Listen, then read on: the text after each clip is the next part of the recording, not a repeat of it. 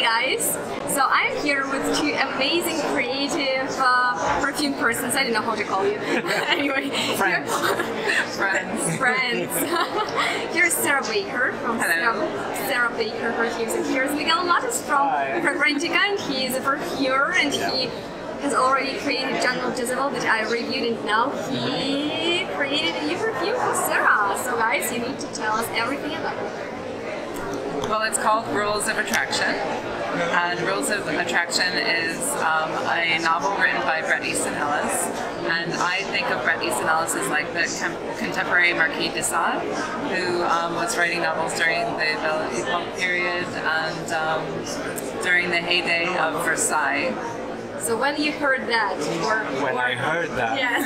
the immediate thing that came to my mind was, well, Versailles was known for opulence and luxury, but also intrigue, scandal, sex, or not.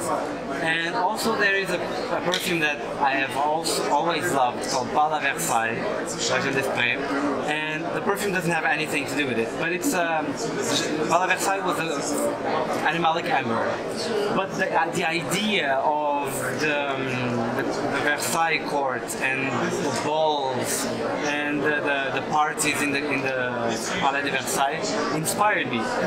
So in that time, people were wearing like these balls of civet and musk under their dresses to cover body smells. But it was also about opulence, exaggeration of everything, and luxury. Big wigs and powder. And yes. And I picked a very luxurious material like iris, which is very elegant, which is very opulent. My favorite flower. Yes, it's a flower, it's a powdery flower, and it's comfortable, it's luxurious, it's expensive, it's opulent. But then I smudged it with cumin. And civet, probably. To make it dirty. And there's civet also. Sure, that's your signature now. And castoreum and other things, and musks, different musks, and white floral bouquet.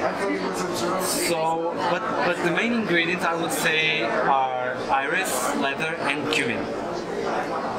And grapefruit. And grapefruit, because of what I was telling you before, there's aldehydes in it to freshen it up and to give it a classy aspect also. And grapefruit brings a juicy freshness to it, citrusy, but also with a touch of aldehyde, bitter ones. So it stops it from being too heavy. It has a freshness to it. Great! Oh my god, it sounds great. Yeah. So stay tuned for my review, and thank you so much for coming on my channel. Thank you. Bye. Thanks, Yana.